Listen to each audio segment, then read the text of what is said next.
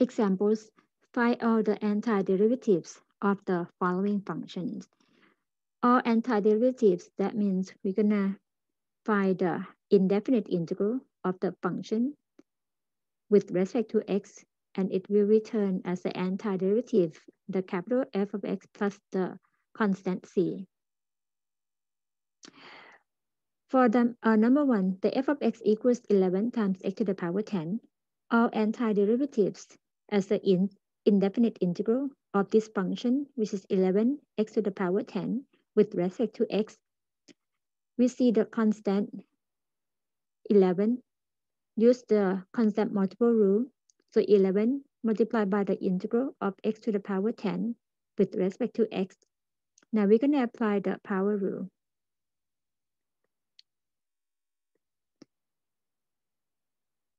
And the power p is 10, not equal to negative 1. So the antiderivative of x to the power p going to be x to the power p plus 1, which is 10 plus 1, divided by 10 plus 1, and added by c, or the arbitrary constant. Simplify the terms. Since 10 plus 1 is 11, 11 and 11 cancel. Now we get x to the power 11 plus c as all antiderivative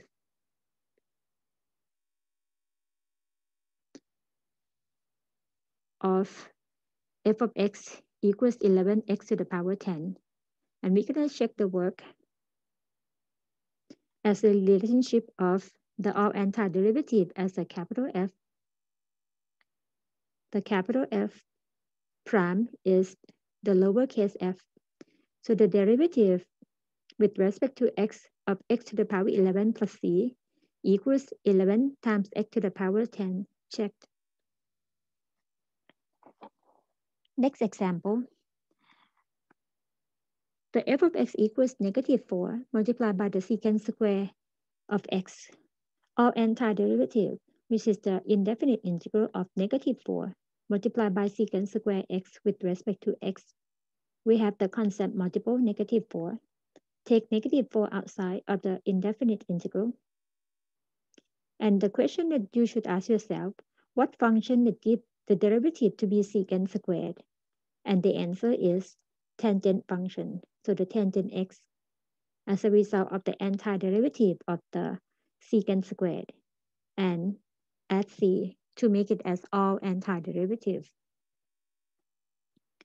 And we can also check the solution. So this is the function capital F as f prime, or the capital F prime equals the lowercase f.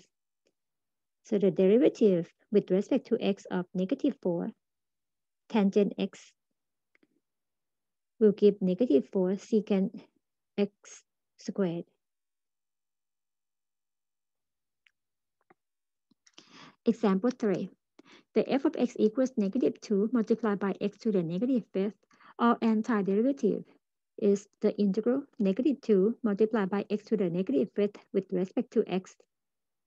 Constant multiple, which is negative 2. Negative 2 multiplied by the antiderivative of x to the negative fifth with respect to x. In this case, the power p equals negative 5, not equal to negative 1. Then apply the power rule. The power added by 1 and the same sum, use it as the denominator, added by c. Negative 5 plus 1 is negative 4. Reduce the number to be 1 over 2 multiplied by x to the negative fourth plus c. And this is the all antiderivative of negative 2 times x to the negative fifth. And again, we can check it by finding the derivative of 1 over 2 times x to the negative fourth plus c. It will give us negative 2 times x to the negative fifth, which is the same as the integrand.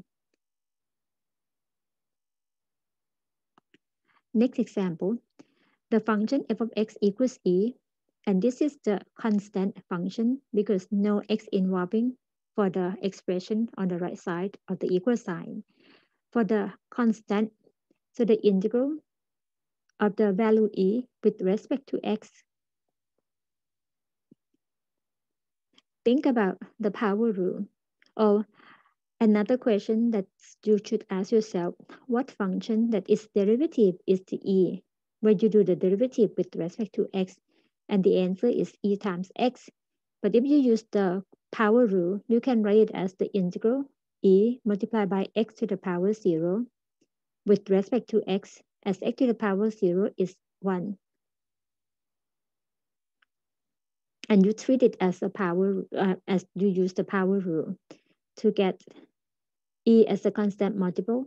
So e multiplied by the integral of x to the power 0 with respect to x equals e multiplied by x to the 0 plus 1 divided by 0 plus 1 and then added by c.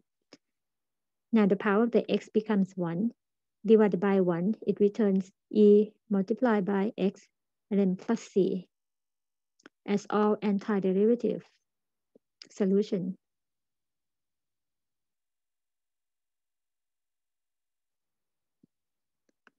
Then to check the answer, the derivative of ex plus c is e times 1 and then plus 0 or just e, the same as the integrand.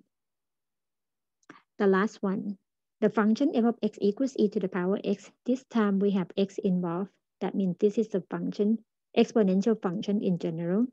So the integral of e to the x with respect to x or all antiderivative of e to the power x is the same as e to the x and then plus c to make it as the family of the antiderivative.